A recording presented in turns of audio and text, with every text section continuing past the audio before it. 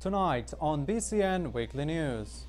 In this week's special report, our reporter Mac Carmack shows her investigation on black and green mold growing in several residence halls. How students can cope with this issue coming next.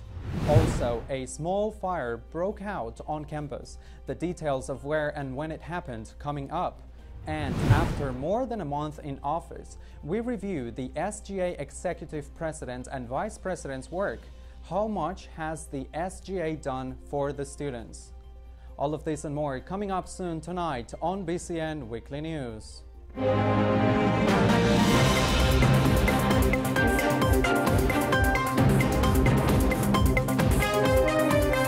Live from BCNR's studio in Berea, Kentucky, this is BCN Weekly News.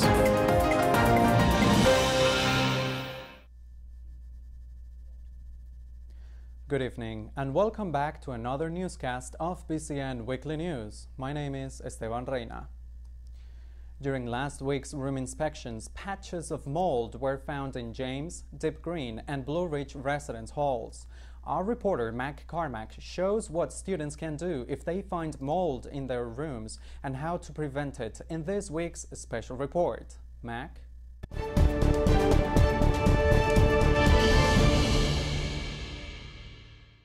Thanks, Esteban. Last fall, students were evicted from their homes in Deep Green due to an overwhelming amount of mold. Students residing in James and Blue Ridge have had similar experiences this semester. During room investigations, students living in Blue Ridge and James found black mold near their air conditioning unit. To learn some ways that the college solved the mold issue, I interviewed an RA from Deep Green who firsthand experienced the mold issue last semester. I felt more stuffy for sure, but I just kind of wrote it off as like allergies. I know that a lot of residents had, like mold on their desks and mold on their walls, and I didn't have that, so I just thought I was fine. And then the day came where we had to move out, and I stripped my bed sheets to put them in the hallway, and there was mold all over my bed. But at the end of the day, it is the college's job for our rooms to be in a state where mold won't grow. So hopefully they can, figure out what's happening with the air and fix that so you don't have to. In the unfortunate case students find mold in their rooms, Berea College Housing kindly asked students to fill out a work order form. A link to these forms may be found on the hall dashboard or a QR code in the residence hall. Housekeeping will clean the mold from the area. In the worst case scenario, students may be asked to briefly leave the room until the mold has been resolved. In your next room inspection, alert the AC of any questionable areas mold may be growing. Consistently breathing in mold may lead to prolonged respiratory issues and flu-like symptoms. For the health and safety of all Berea College students, the Housing Department asks students to report an issue as soon as possible. This is Matt Carmack reporting from James for Berea College News and Radio. Back to you, Esteban. Thank you, Mac. A small fire broke out yesterday on campus. We're told some students reported seeing some smoke rising behind the alumni building. Following the reports, several fire trucks, ambulances, and police cars were seen driving down Scaffold Cane Road. The fire originated in a red shack immediately behind the alumni building. We are told no one was injured and that the building did not experience any serious damage. According to Director of Public Safety Brad Cole, open quote, the fire was believed to be caused by a small battery device that was overheated and was outside of the building. Coming next on BCN Weekly News. It's been more than a month since Connor Courtney and Ezra Lanu took over the executive offices at the Student Government Association. How much the SGA has done for the students coming next. Also, President Ruloff sent out an email detailing the new mask policies on campus. We've got the details of the new changes coming up. And next week, Berea College celebrates Labor Day. The activities surrounding the long-awaited break from work and classes coming soon. Keep tuned to more BCN Weekly News after this break. More than 90% of a child's brain develops before the age of 5, making these early years critical for future success. Fortunately, togetherness can go a long way to support learning development. Reading, counting, playing, together. It's really that simple to increase your child's readiness to open up a world of possibilities. This is Kentucky, where the only thing ordinary is the unexpected. Come see for yourself. Plan your trip at KentuckyTourism.com. I'm getting vaccinated against COVID-19. Yes, there could be some short-term side effects from the vaccine, but they go away in a day or two. Those are signs that my body's building protection. It's worth it to avoid serious problems from COVID-19 disease. Thanks for staying with us. The SGA Executive President Connor Courtney and Vice President Ezra Lanu have held the executive offices for over a month now. Their presidency started right after former President Obina Ilochungwu suddenly resigned last semester.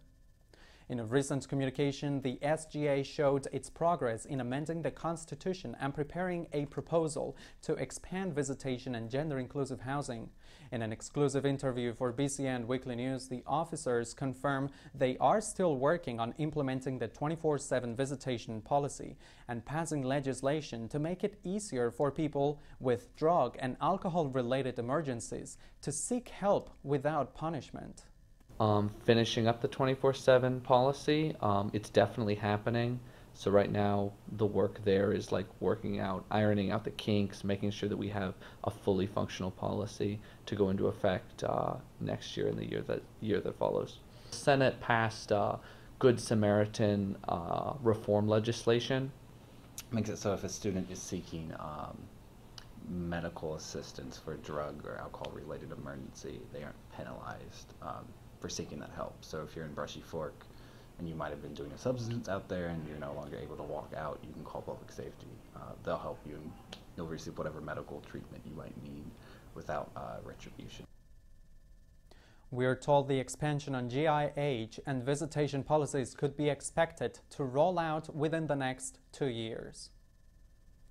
President Roloff sent an official statement last Wednesday explaining the most recent changes to the indoor masking policy.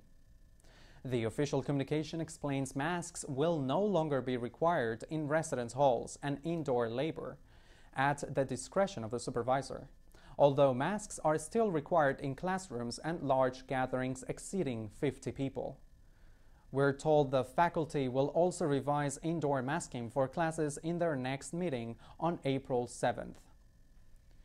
Berea College will celebrate on April 5th, Labor Day. Our reporter Anupriya Dixit presents the activities planned for the event. Anupriya?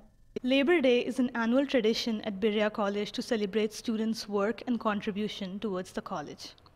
Students also get to explore labor positions for the summer and fall semester. Berea College will be celebrating Labor Day on April 5th. The event will include several activities for students throughout the day. From 10 a.m. to 2 p.m., a labor fair will be held at the Upper Seabury Gym where students can learn about different departments and find positions for next semester. From 11 a.m. to 2 p.m., the Last Dash event will take place in Baird Lounge. At the event, graduating seniors can learn more about services offered by the Career Development Office. Lastly, dining services will be serving lunch on the quad starting from 11 a.m. to 3 p.m.